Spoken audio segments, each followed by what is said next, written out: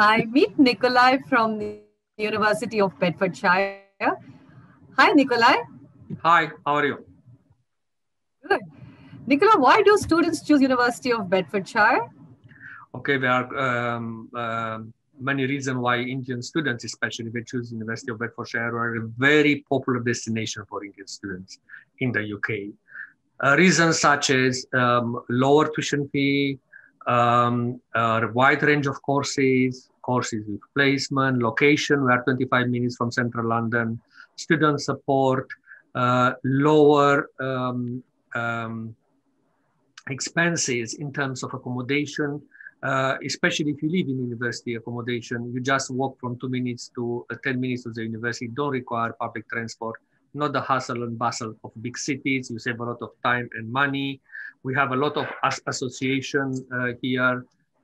We give students the opportunity to tell us what exactly they like and they don't like. It's a very open dialogue on improve. It's a interaction they have with my colleagues up to the senior management. Facilities such as library, which is open 24/7, canteen where we can have a breakfast, location within Luton, we're in city center, where you find a lot of shopping malls and boutiques. And for those who are, for example, vegetarian, we have quite a bit of an Asian population here. You can get your veggies, you can get your dals. Those who are, for example, because of their religious background, they need halal butchery. So everything is there. We are multicultural, multi-ethnical society. It's an environment where you feel not that the one odd in the crown. Is very easy to integrate. And we also celebrate with you. We celebrate Holi, we celebrate Diwali, we celebrate Eid, we celebrate Christmas. So it's a complete integration of all. And this is the most important when you come to a foreign country, is the support, and you should feel a part of a family. Because if you don't feel you're a part of a family, then the issue starts from there. And academic support, of course, which is very important, and we give to students. Nikolai, students are very keen usually to know about scholarships. Do you offer any scholarships? Yes, everybody gets Vice Chancellor Scholarship, £1,000.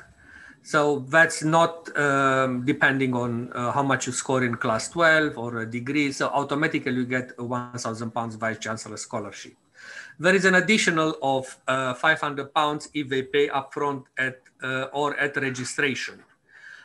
Students are allowed to work 20 hours a week in the UK, and they can work full-time during their break. A little bit of an issue now because of COVID, but still there are quite a bit of job with Amazon and others, so they can do that. And of course, they do not pay for medical if they require any medical, because this is part of the insurance. They pay along with the visa, so they have access to the same medical facilities like us in the UK, which is nowadays, which is very important actually to have it. Okay. And do you offer postgraduate work courses with work placement in them? Yes, and what is the placement success rate for these students? We used to do that before the pandemic. We had about 600 students who applied for our courses with work placement. It was 100% placement.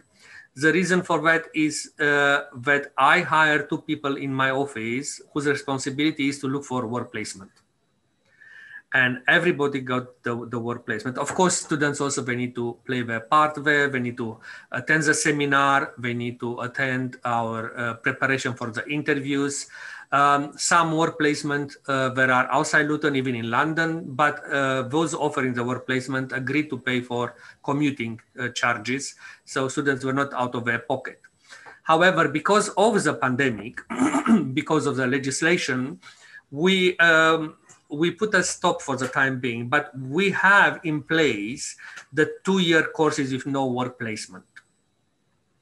So these courses, the advantage of these courses is there's no danger of visa curtailment, because if you do not find a placement, then automatically university will ask you to do the final dissertation and curtail the visa and go back. In the case of the 2 years, there is no danger of curtailment. Secondly, when you have the placement, it's very difficult to go to the placement and even work at the same day.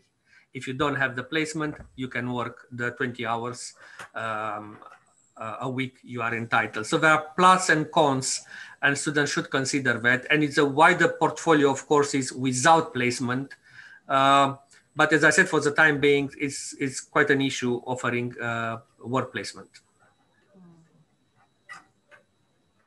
Yeah, okay. Other than IELTS, is there any other way you assess the English speaking skills of the students? Yes. All students who got minimum 70% in class 12 in English, irrespective of boards in India, they get an IELTS exemption. So that is good because again, nowadays it's quite difficult to book a slot for IELTS. We accept the PTE also. So yes, I think quite a bit of our students get exemption from IELTS because of the marks they got in class 12. Okay, great. Now, are there accommodation available for students offered by the university, and what is the kind of cost? And is there any self-isolation possible in that accommodation for students who visit or who will join in now in Jan? Yes, accommodation is available for students from undergraduates, even running foundation, to masters and PhD. Accommodation, as I mentioned earlier, is from 2 minutes to just cross the road to 10 minutes on foot. So it's very, yeah. All accommodation in the university is on non-shared basis. That means they do not share the room. The accommodation we have is ensuite, so they have their own bathroom. They share only the kitchen. The prices start from £120 a week, inclusive of all the bills, electricity, heating, and internet. So that if you compare with other big cities, you see it's like a 40% less in terms of accommodation.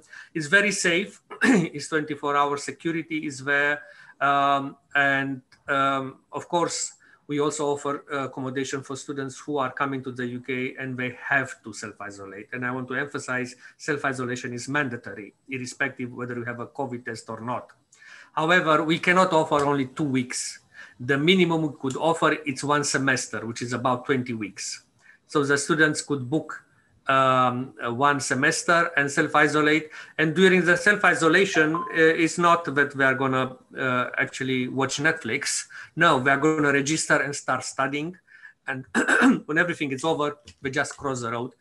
During the self-isolation, we can help them with shopping, with groceries, etc. And it's very easy for us to reach out to them when they have issues. So I suggest they should take university accommodation. Can you tell the students something about the Can-Am and Bedfordshire relationship? Oh yeah, Bedfordshire and Canon has been having quite a long relationship, and they are one of our trusted partners in India. They are helping us to recruit students, good quality students from India. It's like an extended hand of University of Bedfordshire. As you are aware, it's difficult for me to travel all the time to India. I used to come 5 to 6 times to India actually during the good times. I mean, before the pandemic, it's always good time in India, I remember. So they are actually helping us with application, with assessment, guiding students in visa application, guiding them through the requirements when it comes to visa, which no longer is called Tier 4. From the 5th of October, it's called Students Route. There are new rules there. And giving support to students there and continuing to give them support until they reach the university. So it is very important for the university to have a trusted partner locally, because as I said, we cannot travel that often. I have to cover other regions. And this sort of a trust is mutual, is been established and proved over the years. So yes, I think we are quite happy with the services that Canon is offering to students and the university. Thank you, Nikolai. It was great talking to you, and I'm sure the students enjoyed listening to you. Yeah, thank you very much.